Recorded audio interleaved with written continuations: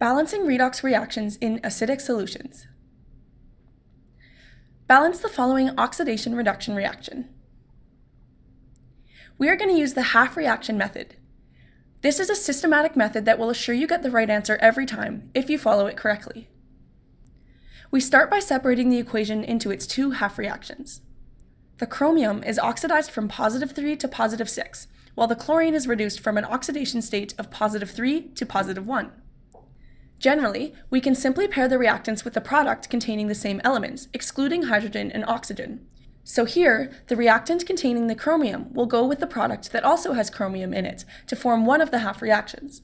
The other reactant and product will form the second reaction. Let's start by balancing the reaction on the left.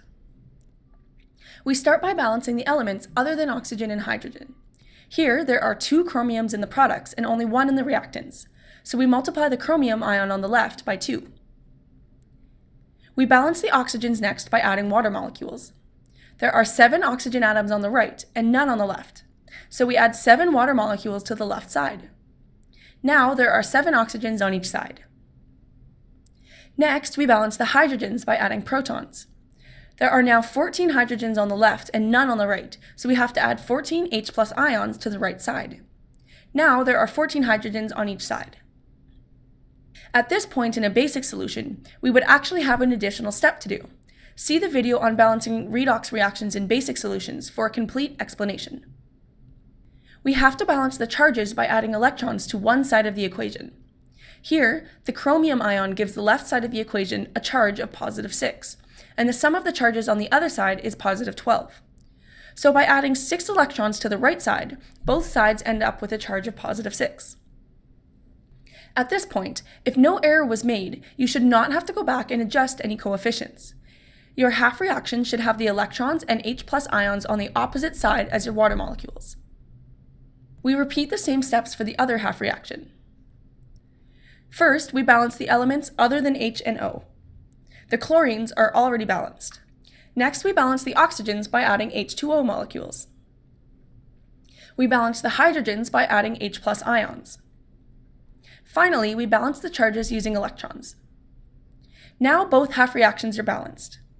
To be able to put the half reactions back together, they need to have the same number of electrons. To do this, we multiply one or both of the reactions by the lowest whole number possible.